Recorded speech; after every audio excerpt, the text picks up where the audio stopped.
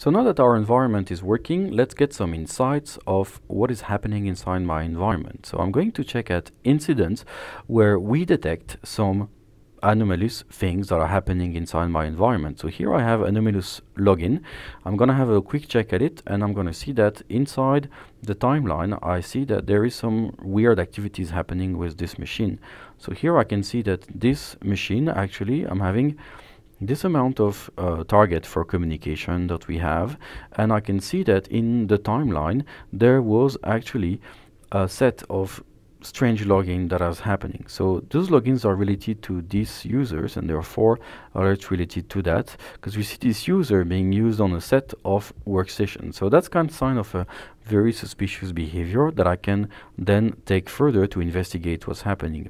Another example here is traffic to known bad machine, somebody trying to play with Kerberos ticket, and here you can see, for instance, some traffic sent to Tor proxies.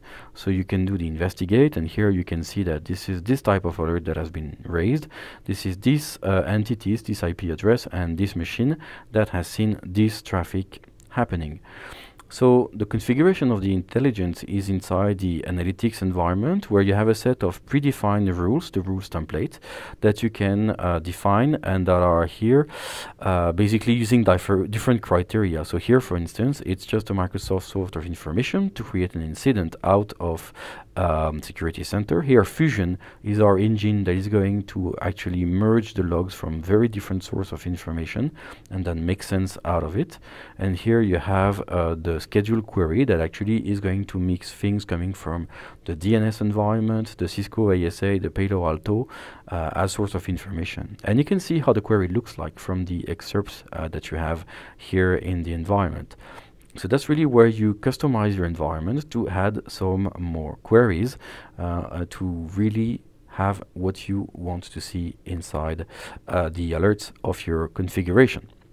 You can also go to the playbook. It's a very important aspect, which is what do you do with those alerts?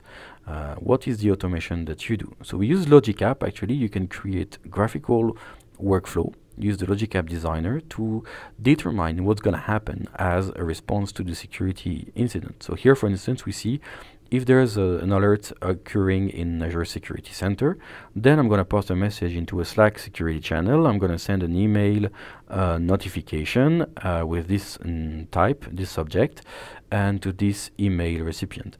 All of that without writing any line of code. So that's really one of the interesting aspect out of it.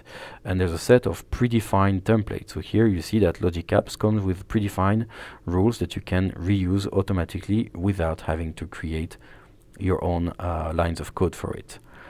That would be, for instance, integrating it with ServiceNow or any ticketing system to create a task for someone to evaluate and to take action on it. In the hunting activity, you can see also that you have active research, proactive research of vulnerability. So you have the hunting activity with a set of queries that are already defined by default. So here I can set, for instance, a query to check if any user has been added to the domain administrator account. And here I just run the query, and it hasn't been the case for the last couple of days. And you can see that I can be less granular and run all the queries at once. That's the power of Custo query language, and Log Analytics query is like it's very fast, and you can see all the data. Here you can see, for instance, insight on what has happened in terms of failed logins to my Azure portal. So you see all the details of the information. This user has been tried to access from this IP, from this geography, from this browser, and you can see that you have the full listing here. From instance, someone from France trying to use my credentials to log to this machine. So that's the kind of visibility that you have in the hunting section.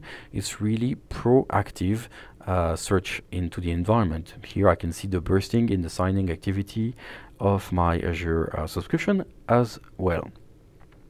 All of this available in a couple of seconds. That's really important. Another important of it is you can create bookmarks, so then you can come back very quickly after that on look back on something that has happened, create an event, and then you see, okay, that's something of interest. I should come back to that at a later stage when I have more time. So that's an important aspect of it. Save the results of your query. All the automation that we have, but if you have data scientists, they can also use their Jupyter notebooks and research on the security data and get new insights out of it. And you can also, of course, extend all this intelligence that we have present by default by using some things from the community that are present on GitHub. So there's a whole Azure Sentinel repository when you can get new ways to search for vulnerability. Here, for instance, I'm looking at a query that can look at the DNS name that are well known to be part of WannaCry botnet and malware. So that's a very important aspect. You can have different sections that enrich all the power of Azure Sentinel with new features live.